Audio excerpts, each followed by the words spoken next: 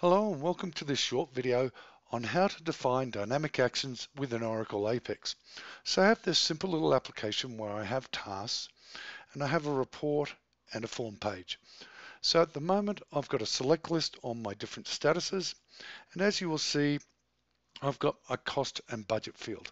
What I'd like to do is I'd like to improve this application so that it can only maintain the cost if the status is equal to open. So let's go back into our development environment here, and all I'm going to do is right click on my status item here and create what's called a dynamic action. So within the dynamic action, I'm going to name it. And then down here, you'll see when this is going to fire. So whenever the status changes, and I like to enhance that so that it will only fire when the status is equal to open. So that will take care of when it fires. Now I need to actually go and define the action.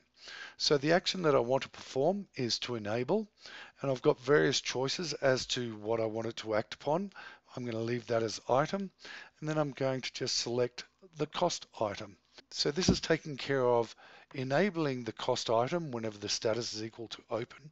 However, we also need to disable it. So I'm just going to right click on enable there and create the opposite action, which is going to be the disable. So now I can save this page, navigate back to my runtime environment, refresh, and then if I go and edit a record again, you'll notice at the moment the cost is disabled because of the fact the status is closed. If I change it to open, I can update the cost again, and as soon as I change it to any other value, then once again this item is disabled. So this is a very simple little example of defining client-side interactivity without having to write copious amounts of JavaScript.